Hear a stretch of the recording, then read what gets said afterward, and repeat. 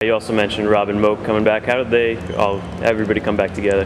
I mean, we've kept in touch over the years, even though we were off doing different things and whatnot. And I think the idea was, Otep was kind of like, hey Jay, what would you think if we tried to write a song with those guys and whatnot? And I was like, why not? Let's see what comes about, And then that one song turned into another song, into another song, into another song, and we were gelling and working so well together. It's like, why interrupt something that's working this well and this easily? So we just kept going with it, and I mean, we were spending 6 days a week, 14 hours a day in the studio writing and recording music for a month straight, and we got the whole record pretty much done musically, and we took the next month to do vocals and fine-tune all the other stuff, and so 2 months write, recorded, and everything. It was a pretty intense system and a pretty intense time, so.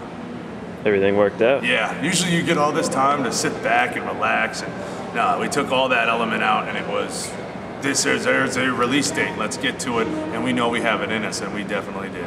Do you think you worked better under that kind of pressure? Sometimes. I mean, you could spend all day going, well, what if, and what if, and what if, and what if, and sometimes you just have to really understand yourself so well that there is no what if. You know that this is pretty much where it's going to be, but it's nice to kind of apply that pressure to you, because then you really force yourself to work as hard as you can and to get the most out of you as quickly as possible and to play your best. And the only way to be able to do that is if you prepare your own individual skills before you get in there. And that was what we're all about. It's not just sitting back and going, all right, I'll just figure it out when I get there. It's, I'm there, I'm gonna write, and I've been working for this moment my whole life.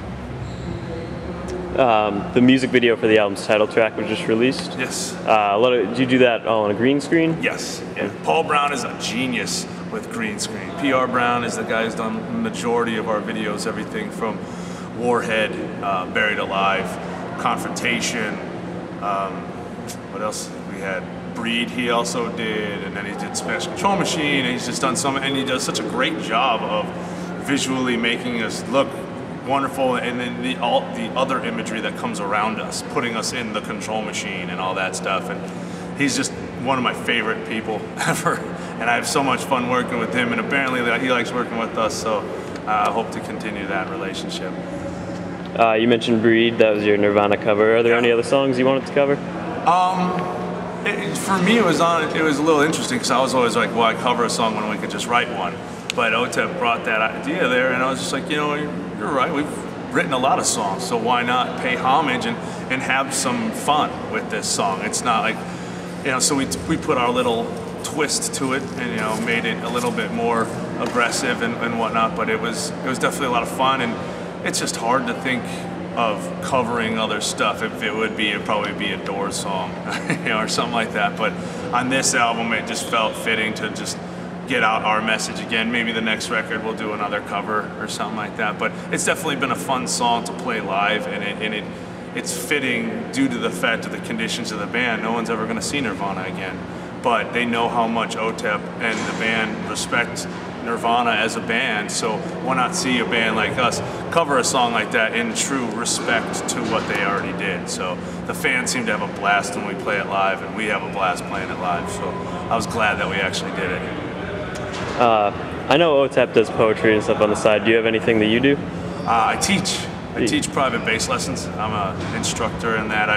I might as well utilize my bachelor's degree in performing arts. So right. I was actually a Boston boy, Berklee College of Music. Grew up in Connecticut, so being in Providence right now isn't too far from home for me. But yeah, I teach, and I also utilize my size and do some security bouncing work as well. But yeah, I'm mainly focusing on teaching because I just really love inspiring and then passing off the knowledge that I've learned and earned.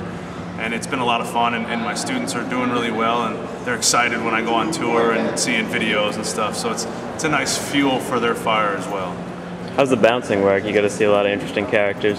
Yeah, absolutely. It's not even like I used to do some venue security where it was like mosh pit stuff, and now I actually work at a little more upscale bar called the Del Rey. It's on First and Battery in Seattle, Washington.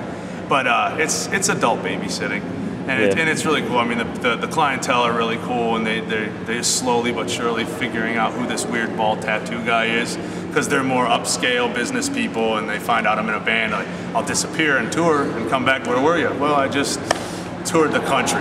Doing what? Playing in a band? No way. So it's fun, and I am also one of those guys that I'm always watching people, so I get to be paid people watcher, which I like that. What else is left for the band? World domination. But that's always a consistent for us. But right now we have this tour. We're going to finish that up in Seattle at the Bumbershoot Festival on September 5th, and a few weeks off for a little breather, and then we're out with Shadows Fall and Five Finger Death Punch and 2 Cents, and we're going to be traveling the U.S. again, and in support of our new record. And then both Shadows Fall and Five Finger Death Punch are dropping their new records on the tour. So it's like we have that going for us right now, and we're just slowly seeing how the populace is receiving our new record, and so far it seems like it's going really well, and we're hoping that that momentum continues to go forward and we all get to grow as a band and fans together. Do you have any closing remarks? Keep music real and art saves. There we go.